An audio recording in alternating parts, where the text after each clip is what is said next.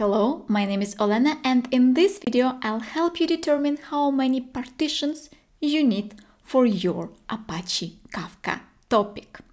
When you create a topic, you need to provide information on the number of partitions that you want to have. And in some cases, you won't be able to easily change this number later. So it's important to consider and carefully determine the most optimal number of partitions based on the information that you have about your data and about your system. This is not the case when you want to get inspiration of the number of partitions from such systems as LinkedIn, because I guess the system you are building isn't LinkedIn, or at least it's not at that scale. So let's look at two extremes: setting too few partitions and setting too many partitions for your topic. Having too few partitions will negatively affect the performance and scalability because it will limit the overall throughput of data. It's like having two traffic lanes instead of 5. The movement of the data will be slower. Also, very importantly, the number of consumers in a consumer group is limited by the number of the partitions you have in a topic. If you have more consumer instances than total number of partitions, those instances will be idle. So a very common recommendation is, when creating a topic, is to set the number of partitions higher, projecting the growth of the system into the future. And indeed, you should set the number of partitions somewhat higher, planning for the future. But because of this recommendation, there is also a temptation to set the partition number significantly higher, just in case. And sadly, that will bring you a different set of issues. For example, all admin operations such as backups and upgrades will be slower as you get more and more partitions.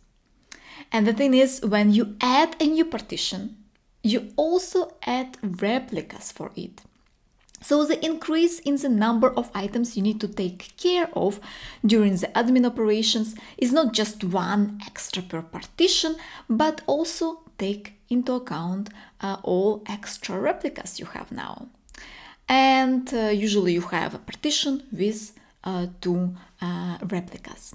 Not to mention that the more partitions and more consumers you will have in your system, more frequent consumer rebalancing you will experience. And consumer rebalancing is when we reassign the partition ownership by consumers. Every consumer in a consumer group is assigned one or more topic partitions exclusively, and this reassignment of responsibility is a time-consuming operation that many of us prefer to avoid.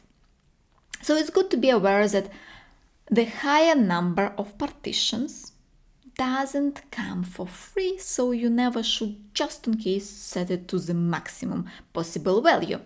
But too few partitions is also bad. So where is the golden middle and how do we calculate it? And my recommendation will be to start with the end in mind. When deciding how many partitions you need, think how the data will be consumed and what is the throughput of your consumer application. Measure the speed with which your application logic, your consumer application logic, can process a bunch of messages to see what is acceptable load on those consumers and how many of them do you need to process the data in parallel. For example, if you anticipate desired read capacity of 1 gigabyte per second, but your single consumer can only process 100 megabytes per second, then you'll need to have 10 consumers, and that will require 10 partitions. This at least will give you a minimum number of partitions to aim at. And of course, you need to think about the plans, how you will expand the system in the future, and set this number somewhat bigger, but not too big to avoid other issues. If in doubt, still set the number of partitions higher rather than lower, but don't do extremes.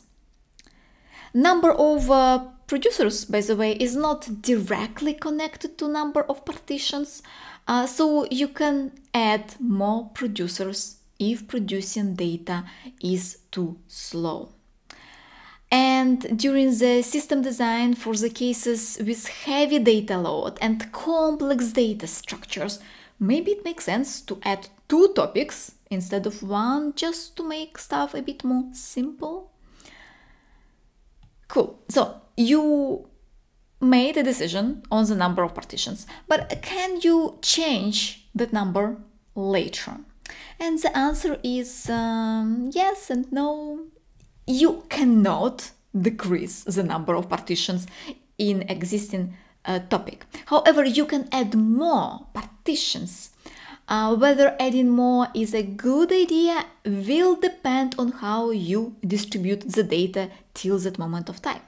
And in particular, whether you use the keys. If you use the keys, adding new partitions will add quite a new headache.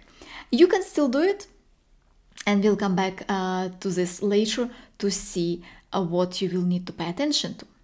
In the next video, we'll look at how default partitioner decides where to send the data. Leave any questions or comments you have in the comment section below, and if you enjoyed this video, please like it and subscribe to the channel.